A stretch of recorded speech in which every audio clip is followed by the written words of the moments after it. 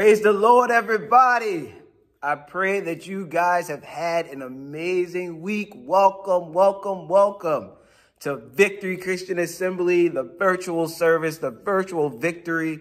Once again, I'm your worship leader. This is Bryant here. I just pray God's blessings upon everybody. I pray that everybody has had an amazing week. Whether it was challenging, whether it was difficult, you are still here standing. If you are hearing this, you are still standing. So continue to give God the praise and continue to press for the prize of the high calling. I am so excited for what today's service is going to provide and going to bring, because today is another day for us to spiritually be fed. And so I just pray that you guys are excited about what is to come. But really quickly, what I wanted to share with you guys was something that I was reminded from something I said months ago. It comes from the scripture Isaiah 43, verses 14 to 19. Scripture says, "This is what the Lord says, your Redeemer, the Holy One of Israel. For your sake, I will send to Babylon and bring down the fugitives, all the Babylonians, in the ships in which they took pride. I am the Lord, your Holy One, Israel's Creator, your King. This is what the Lord says. He who made a way through the seas, a path through the mighty waters, who drew out the chariots and horses, the army and reinforcements together, and they lay there, never to rise again, extinguished, snuffed out like a wick. Forget the former things. Do not dwell on the past. See, I am doing a new thing. Now it springs up. Do you not perceive it? I am making a way in the wilderness and streams in the wastelands." What I was encouraged that I spoke about months ago, and it encouraged me once again, and I hope that it encourages you as well, is to forget the former things that you believe that God was at the top of his game with in your life. You know, think about the things that God has brought you out. All your families that continues to be covered, you know, continuing to see the promises of God in your life. All of those different things that God has provided for you. You know, the things that God has made a way out of no way for you to excel in your ministry. God is saying, don't even dwell just on those things. Don't just think that was the best thing that God can do. Because God is saying, guess what? I have something better for you. I have something greater that's even going to top what you saw before. He talks about the story about how the Israelites crossed over the Red Sea and how they thought that was the biggest thing that God could ever do, saving them from 500+ people that were getting ready to attack them. And so many of us are like, wow, that was so amazing. And God says, that's not even the cap of my ability. And so I encourage somebody to just think about the things that God has done and prepare and be excited about what is about to come. Because what you thought, like the song says, you ain't seen nothing yet. You know, I encourage you guys to be prepared, continue to read your word, continue to pray, continue to be active worshipers and Christians to God's people, because God is getting ready to do something great in your life. And the great thing about it is he's like, do you not see it coming? It's on the way.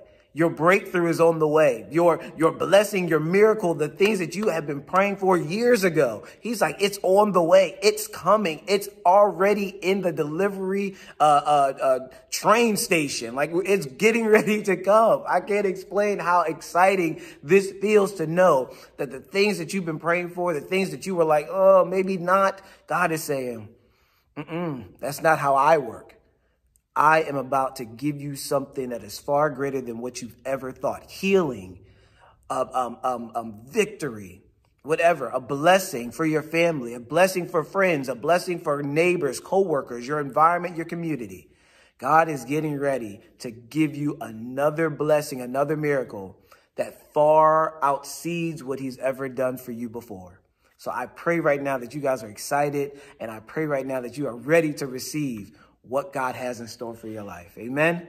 Forget the old stuff. Prepare for the new. Amen. Well, right now, what we're going to do is we're going to get ready for our ministry right now. I pray that you guys be active worshipers with us as Alpha Praise comes and presents our musical selection today. God bless.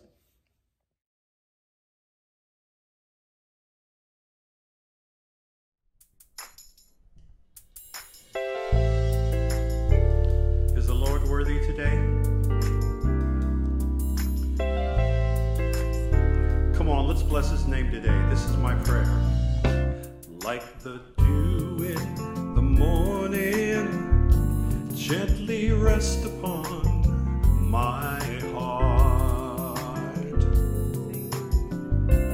Like the dew in the morning, gently rest upon my heart. Come on and sing that with me.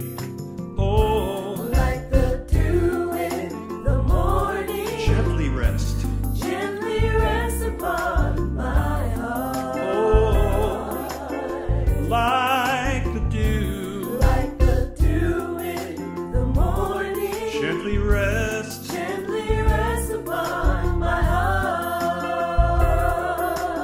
Oh,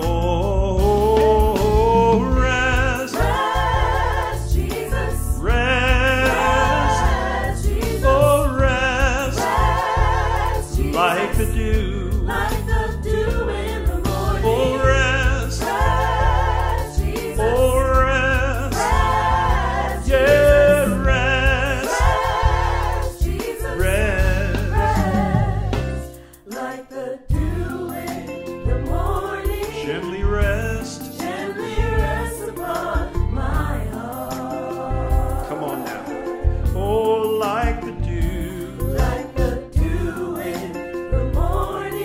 I want, Lord, gently rest upon my heart.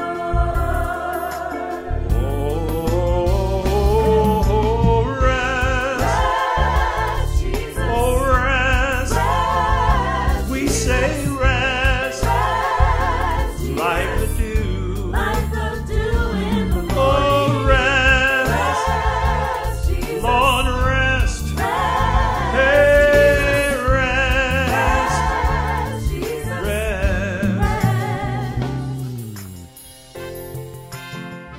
Now, I want you all to get involved this morning and put this blessing out to somebody. If there's somebody beside you, even if you have to get your phone and text them, we just want to put this blessing, this prophecy to them. We want to say, may he rest upon your heart.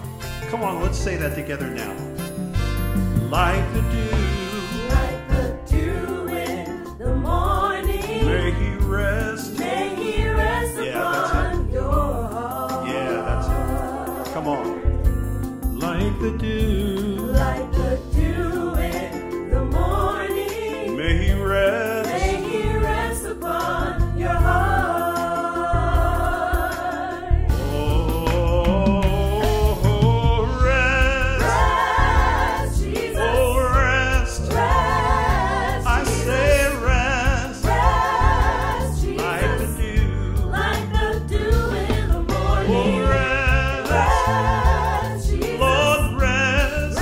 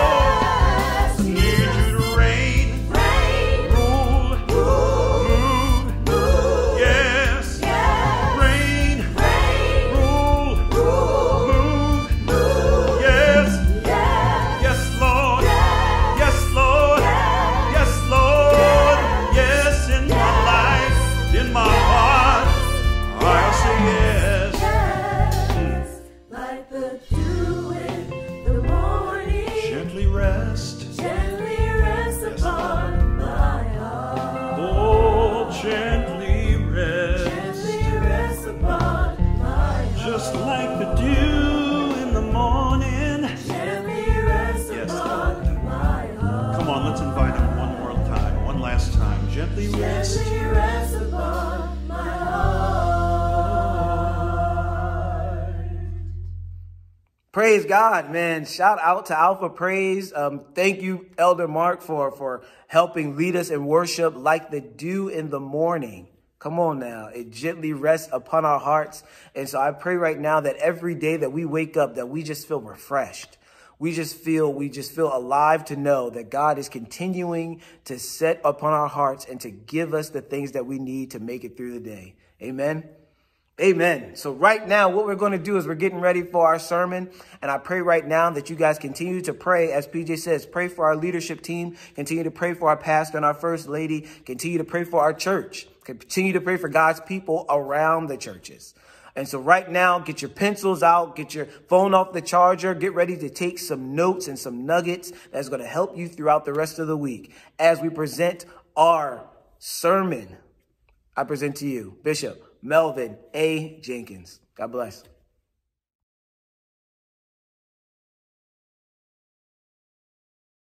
Are you ready for the word today? I hope so, because today is a special day in the sense that it's the day that the Lord has made, and we are going to rejoice and be glad in it. Want to get into the word? Hopefully everyone's having a wonderful weekend. I guess this is the last weekend of the summer, so to speak, in that it's Labor Day. I don't know if you all have any plans or you're going to continue to shelter in place, but at any rate, I hope you enjoy and are blessed by today's service. I want to also invite you to check out Christ Community Worship Center's service, where your pastor, your bishop, is going to be preaching there as well. Oh, isn't technology amazing? I can preach in two places at one time. And so I plan to do just that. I think their service starts around this same time. So as soon as you're done here, I invite you to go over on Facebook to CCWC, Christ Community Worship Center in Williamsport, Pennsylvania, where Pastor Marvin Reeves is the pastor. So we're excited about what God is doing over there as well. So let's get into the word, shall we? Turn with me, if you will, into the book of Genesis, chapter number 11. Genesis chapter number 11, we're going to be reading the first 6 verses of Genesis 11. And it reads as follows. Now the whole earth had one language and one speech. And it came to pass, as they journeyed from the east, that they found a plain in the land of Shinar, and they dwelt there. And they said to one another, Come, let us make bricks and bake them thoroughly. They had brick for stone, and they had asphalt for mortar. And they said, Come, let us build ourselves a city and a tower whose top is in the heavens. Let us make a name for ourselves, lest we be scattered abroad over the face of the whole earth. But the Lord came down to see the city and the tower which the sons of men had built. And the Lord said, Indeed, the people are one, and they all have one language. And this is what they begin to do. Now nothing that they propose to do will be withheld from them. I want to use as a subject, considering those 6 verses there, the power of one. The power of one. And we're going to consider the one as it applies in the scripture here when God says that the people are one. They are of one language, and they are one. And so we want to look at exactly what that exactly means, because what God is trying to say to us about that particular passage is that here were a group of people, and they weren't focusing on God. I can tell you that. This whole Tower of Babel story has to do with the fact that some people got together and they decided they were going to build a monument unto themselves. It was kind of like an idol type thing, and they were going to basically establish themselves in that land, and they said they were going to build a skyscraper or a tower that reached all the way to heaven. And the Bible says that God looked down upon it, and he wasn't so much looking at the tower itself as they began to build, but the scripture says that he looked down on them, and he said that indeed the people are one, and they all have one language, and this is what they begin to do. Now therefore nothing that they propose shall be withheld from them. And so what we want to focus on is when God said the people are one, the literal translation from the Hebrew word that is translated one. The literal translation is united. The people are united. And so in the sense that the people understanding that when they came together and set themselves on a goal and were united in that purpose, I'm not saying everybody had to agree with each other, but they were united in the purpose, united in the plan, united in the will, united in the actual actions that they carried out. The Bible says that God looked down upon that and said, because of the fact that they're united in this, there's nothing that's going to stop them. If they're determined to build a tower to heavens and become some kind of an idol or turn it into some kind of an idol, there's nothing that's going to stop them from doing that. And so the Bible says, we all know the rest of that story. Scripture says that God said, listen, I've got to confound their language. I've got to cause them to start not understanding each other so that I can break this apart, because if they stay united like this, they're going to establish exactly what they plan to do. Now, what does that have to do with us today? Well, I want you to know that this issue of unity is something that's very important. You can look in our nation, you can look in our churches, you can look all over the place, and everywhere you go, there is disunity. Yeah. Everywhere you go, the country is falling apart. Seems like the church is divided on certain things, and people have their positions and are kind of dug their heels in these various positions. But I want you to know that if we understood what God was trying to say to us through all of this, that if the people definitely got united behind one thing, understanding that it's necessary for unity in order for anything to get done. The Bible says to us in Psalms 33, verse 1, it says, behold, how good and how pleasant it is for brethren, men and women of God, to dwell together in unity. Goes on to talk about the fact that it's like the oil that was poured upon the head of Aaron and runs down to his beard all the way down. And so what he's trying to say is unity in the church, unity among the brothers and sisters of Christ has to do with the anointing, the oil that flows.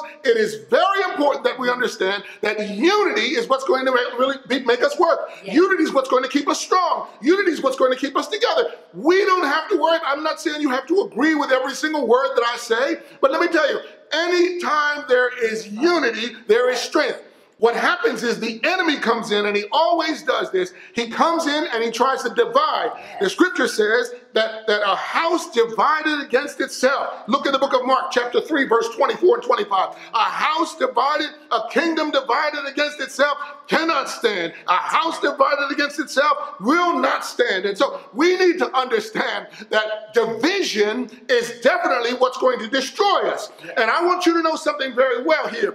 Anytime you have a force that is trying to divide people, that force is weakening those people. I've been to many churches, and one time I went to a church and I visited the church, and one of the brothers in the church took me out to breakfast. He said, Pastor, I want you to go out to breakfast. So I asked the pastor, could I go out to breakfast with this man? He was like, yeah, sure, go ahead. You know, I'm not going to go. You and him go. And I sat down to breakfast with this guy, and within about 5 minutes of the conversation, he began to talk about the pastor, began to criticize the pastor, began to find things wrong with certain people in the leadership of the church. And I was terribly uncomfortable because I realized this was not a united man. This was a divisive man. And as I sat there and listened to his nonsense, I began to say to myself, I don't want any parts of this guy. I'm not going to connect with this guy. And let me tell you, over time, the guy disappeared. He left the church, and I knew it was going to happen because he was not united in purpose. Again, I'm not saying you have to agree. Let me tell you, it's important that we understand that being united with someone doesn't necessarily mean that you agree. Yes. We're united. My wife and I are united in marriage. I can assure you that once or twice we have disagreed about some things.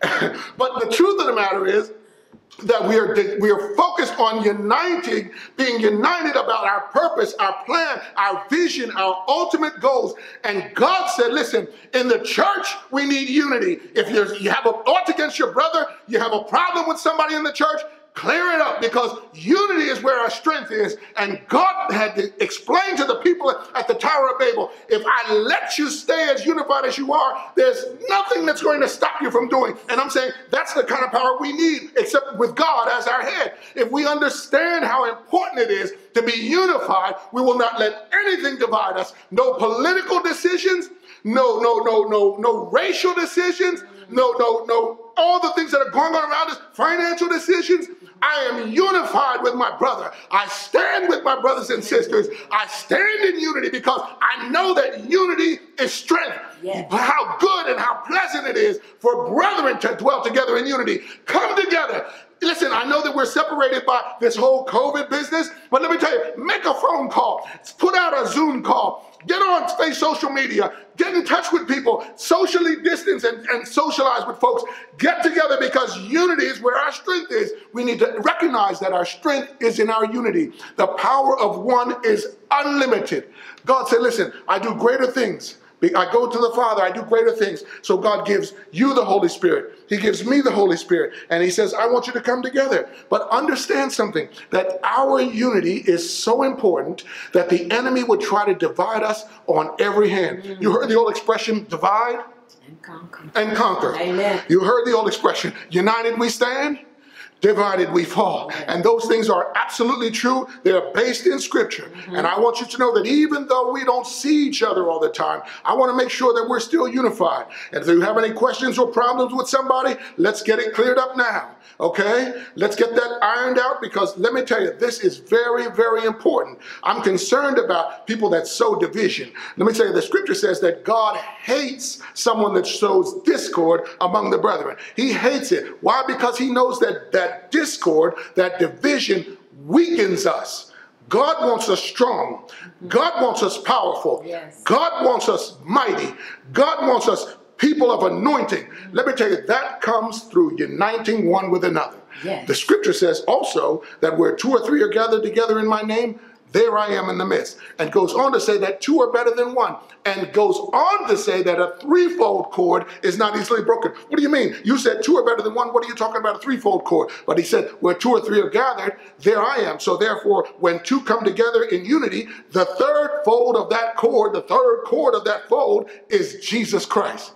He's in the midst. And so when we come together in unity, Jesus is right there. And as long as we have Jesus in the middle, let me tell you, a threefold cord is not easily broken. Let's not let anything come between us. Let's not let anything divide us. We are the body of Christ. Let's not let the body be divided. No schisms, no separations, no divisions. Unity is strength. We have power, and the power is in one.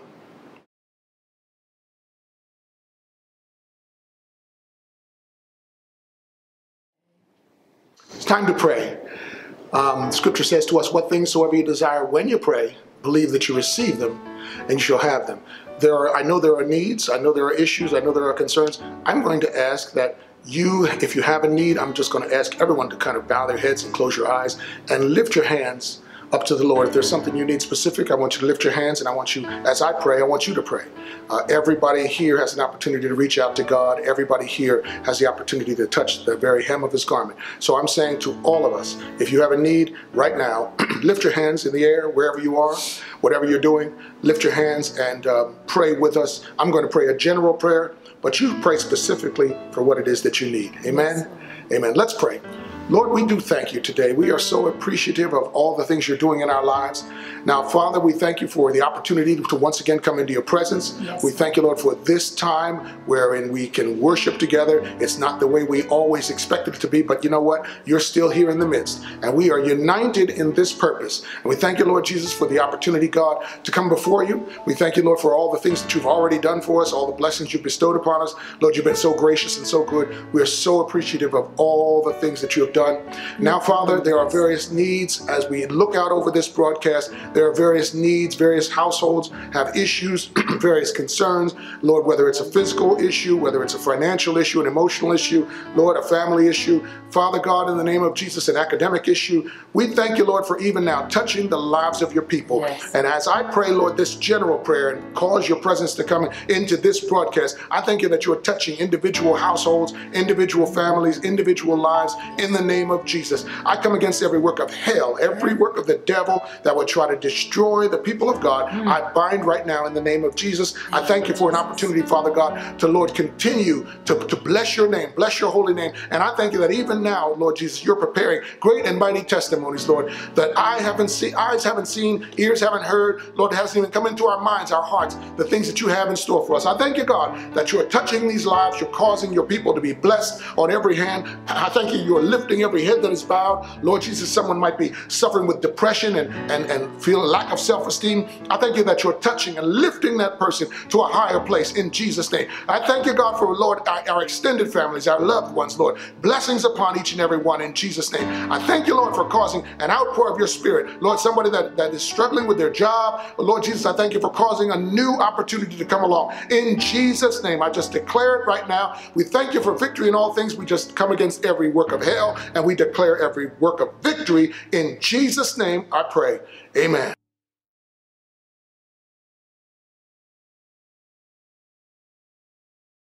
Are you ready for offering today? It is definitely offering time.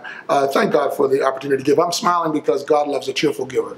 And the word cheerful actually means hilarious. So it's hilarious time. It's time to smile, time to be happy. Let's prepare to give. Elder Mark's going to come with some instructions as always. And most of you all already know the routine. Most of you all have been so good and so gracious to the church. And we bless the name of the Lord on your behalf. Let's pray. Father, we thank you. We praise you for this time to give. We pray your blessings upon the gift and the giver. Multiply the seed and the fruit. Give back to every single one of your people, 30, 60, 100-fold. In Jesus' name, let all of God's people say, amen. Amen. If you'd like to give electronically to Victory, you can do so in a number of ways. From your web browser on your computer, tablet, or phone, use the URL easytithe.com/VCA. This will take you directly to our Easy Tithe giving portal. Choose the Give Now tab to enter the fund you'd like to contribute to and plug in the amount. You can also access the same portal by texting. Text the word GIVE to area code 724-204-1995. As an alternative, you can download the dedicated Easy Tithe app on either the iOS or Android platform. You can also use Cash App. Here is our info, $VictoryPJ. Lastly, you can access our Easy Tithe giving portal through our website, www.myvictory.org.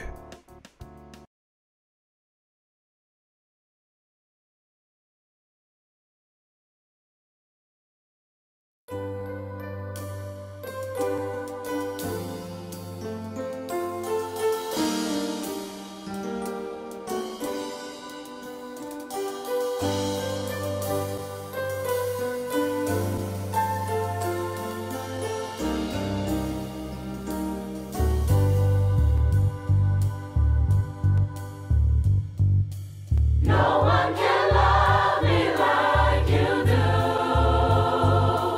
and I love you. Through tribulations I'll bless you,